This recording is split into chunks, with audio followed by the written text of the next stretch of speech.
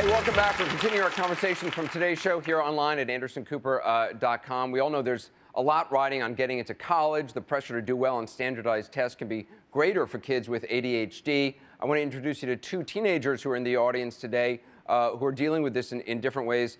Jennifer, are you Jennifer? Yes. Hey, Jennifer, stand up. So, do you take medication?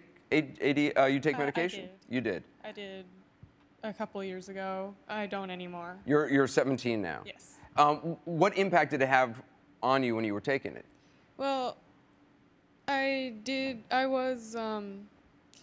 were some side effects. I didn't want to eat ever when I was on the medication, and that led to, in part, to me being anemic. Mm-hmm.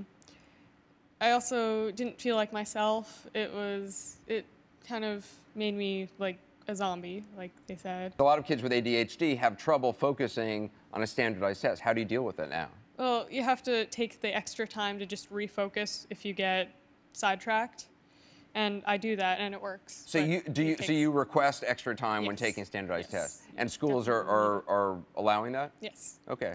So instead of medication, you're saying you take extra time on the test. All right, cool. Thank you. Sydney? Hey, welcome. Thanks. You're also 17? Yes, I am. Now, you don't take the medication all the time? No, I don't take it anymore. You don't? The only time I take it is for ACT, like that kind of stuff. For like standardized tests? Yes, and for like exams, but I don't take it any other time. So you actually take the medication just for when you have to focus on a test? Yes. And you really notice a difference? Yeah, I stopped taking it though because I didn't like the way it made me feel. Like she said, I never ate. I just felt very reserved, very shy, and that's not who I am. And I didn't like that I wasn't myself anymore. Mm-hmm. So I only take it when it really matters. So. Interesting. Dr. Jensen, what about that? I mean, is that a wise way to deal with this as a teen? Well, Thanks. I do think there's always the possibility of side effects, like she pointed out. A child might notice it blunts the appetite or changes their sparkle, and that can be important. It only lasts as long as the medicine is there. So we always encourage the individualization of the medicine. Often we might say during the school, but maybe not on weekends. These are some of the ways that we like to think of managing it. Kimberly? We did that with Dakota. He saw a difference in the way he felt, and he would start to get that what I call flat affect. And that's when we knew that wasn't the right medication for him. He could tell us. We had a dialogue. This wasn't just something that we said, you have to take this. We had a conversation, and we talked regularly about how it made him feel, and he would tell us. And we've even said, you don't have to take it during the summer or whenever, and he wants to take it. It's something that he wants to do. He knows it makes him feel better, and it's a choice that he makes as much as we make it. Doctor, do people grow out of ADHD? Some, maybe about as many as half of folks will, but for many adults, the attention difficulties and even some of the impulsivity remain. They may have we know these kids, and then as adults, have more driving problems, get fired more. It's harder not to tell your boss off, for example. So I have a question for Lori. How are you ensuring that your son stays competitive once he gets out to the workplace? For example, like reporting to work on time, making sure that he works well with others now that you've unschooled him? I don't want my son to be competitive and take his place in society. I want my son to be happy. My son actually is already living his life. He's not waiting to live it in the future. He's a performing musician. His passion is to be a musician. He's already has his own CD out. He recorded a CD in the studio. He's already living his dream. He was running a business at age 12. He's already been a businessman. He makes and sells chainmail, and he makes money doing this. So he's already making a living. He's already doing this. I don't want my son to have to conform to somebody else's schedules. I want my son to be happy. That is my only desire for my son. Okay. I think that as far as you're concerned with the whole homeschooling, I think that there's some people who are out there that are meant to teach, and they have the patience and the will and the desire to teach. And then there's some that aren't, and they can't connect with people, and they don't know how to explain things properly. Yeah, I gotta say, I'm glad my mom did not try to homeschool me, because I mean, And I'm sorry, but I have to say, if you want the best thing for your kid and you know that you're not a good teacher, this whole homeschooling thing for everyone in the world, woo, it's just not going to work. I'm sorry. People did for thousands of years. Sorry, Lori, what do you want to say? I said, what do you think people, how do you think people raise their children for thousands of years? Every mammal raises their own young. I mean, I don't understand but how I mean, we I'm can't- telling you point blank, my mom, who didn't graduate high school, I would not want her educating me. But she shouldn't be educating you. You should be educating yourself. That's the whole point of Right, unschooling. but at age 9, I really shouldn't be educating Yes, you absolutely should. Well, I'm glad I went Everybody to school, is but equipped. I'm glad it works. Bryson seems like a great kid. I'm glad it's working for him because clearly it seems to be. You're actually an educator. Yes, and as a teacher, I actually really do like your idea of this unschooling, student-directed learning. But we have had teachers for thousands of years, and we do have people who specialize in this. And I believe in the power of public education and in teachers. And I think that you are absolutely right. We do need to rethink what we're doing as teachers, how we cater to individual students, because they are not standardized. And I'm asking you, like, how can teachers in our education system cater more to individual students? Do you have, I mean, do you feel like you know what to look for kids who may have ADHD or issues? I mean, I feel that we could receive more training on that. I do work with a lot of students also who work with standardized tests, and I myself struggle with ADD, and I'm the product of a wonderful single mom household, and I know that that is not an option to have homeschooled me all of those years. Right. So I think that we do need to find a way to work with the system that we have. You know, I understand the argument of saying we're over-medicating kids in this country. This country, you know, gives kids more medication than any other country. But I also understand the argument, and from what I'm hearing, which is that to make blanket statements on either side seems naive. To say, you know, we're over-medicating our kids and no kid should have medication, or to say, you know, all these kids should have medication. It seems like the truth is somewhere in the middle, no? I agree totally. Everything I've heard in here today, we've just about experienced some portion of that. We went through the zombie state. We went through the not eating, all of that. We worried. But we found the right thing, and he excels. And we found... You know, that's part of it. But I'll say, as a parent, the first thing, because we first looked at ourselves. It was not the child. We first looked at ourselves. Where are we failing? And the first thing you need to do is ask for help. That's the hardest thing to do, but it's the first thing you need to do is go find help and try to get answers and go right down the road. We actually looked at homeschooling too.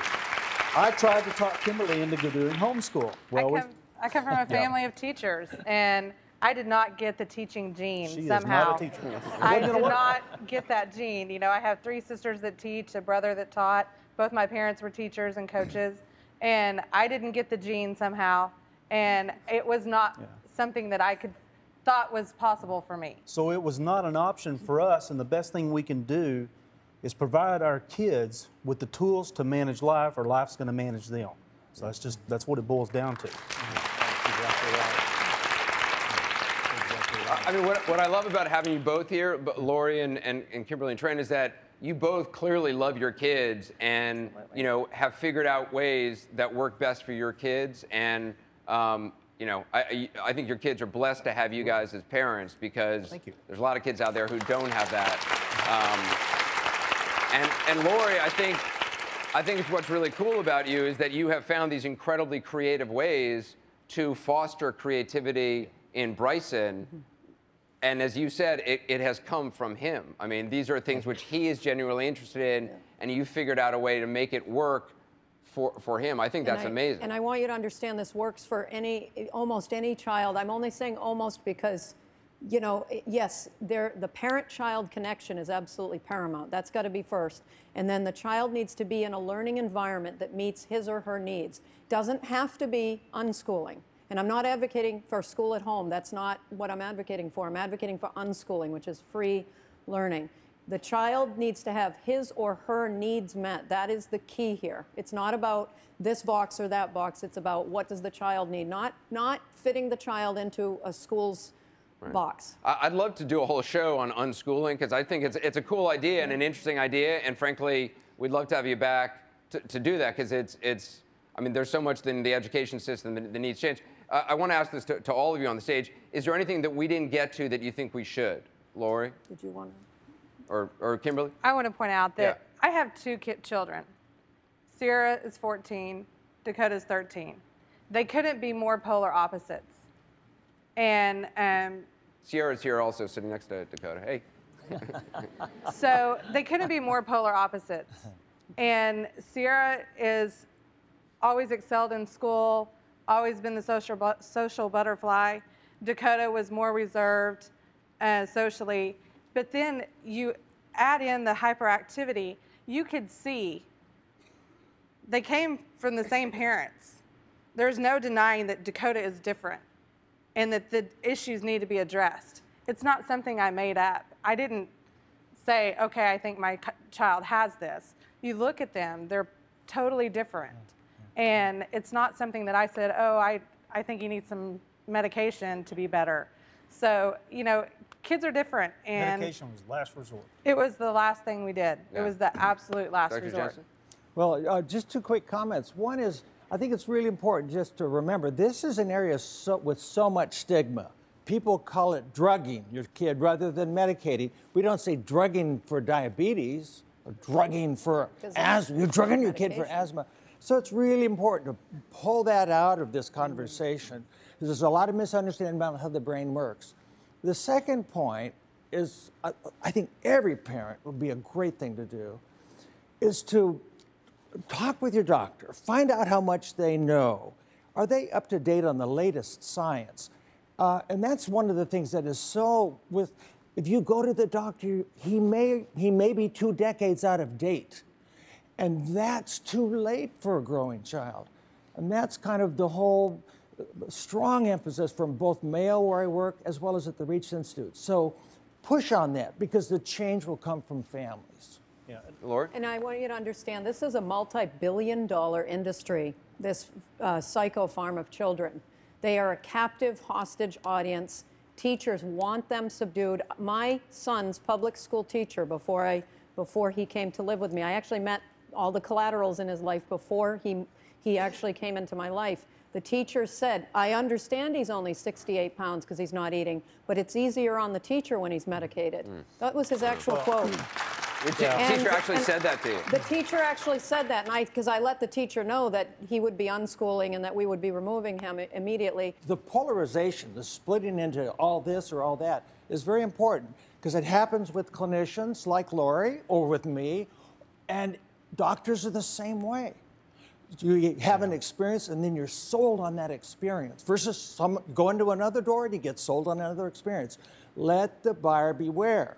Make sure your doctor's trained in the science, not just in their own experience. Yeah. It's so true. I listen to anything my doctor says. I'm such a sucker. Like, literally, I assume he's the expert, and I frankly don't even know who this person is, so I should probably check. And it's important also to understand there's also homeopathic remedies. There are all sorts of natural remedies. We've used neurofeedback, which a little bit, doctor, you were talking about training the brain. Neurofeedback is a brain training program that is a lot of fun for kids. They play a video game with their brain as it's literally changing it to enhance and allow different parts of the brain to talk to each other. Right. That doesn't require any drugging or anything. There are multiple natural remedies that can be tried, including EFT, EMDR. There is so much out there. Diet's a huge part. Diet's a huge part. Diet Removing huge refined sugar. Lori, I go by the science. I know you do. I do too. But let me make the point. When we do science, what that means is there's got to be an independent group of people weighing the quality of the science and that are anonymous and say, is this good? Does this meet rigorous criteria where we're testing something, one thing against another? Now, if you use those standards that all of society really uses, or you use a placebo, but some careful comparison. But who's funding those studies? Most of it is by the federal government. And so that's but there are people who feel strongly it's a drug agenda. Well, but the federal government funded the study that showed we used my and your tax dollars. That was why we did it that way. And that study, with no industry support, said, golly, up to 2 years later, kids benefit enormously from these medicines. And a third of kids do better with the therapy, but 2/3 did better with the medicine. But when you think about all the things like EMDR out there, I don't want to trash anything. Check out the science, because you'll hear all kinds of things. We're out of time. I appreciate all your perspectives, and I think you guys represented yourselves really well, and your kids. Thank you for being here. I want to thank the audience as well. Thanks for joining the continued conversation here online at AndersonCooper.com. Let us know what you think about today's show. Write your comments below. I'll see you next time. Bye-bye.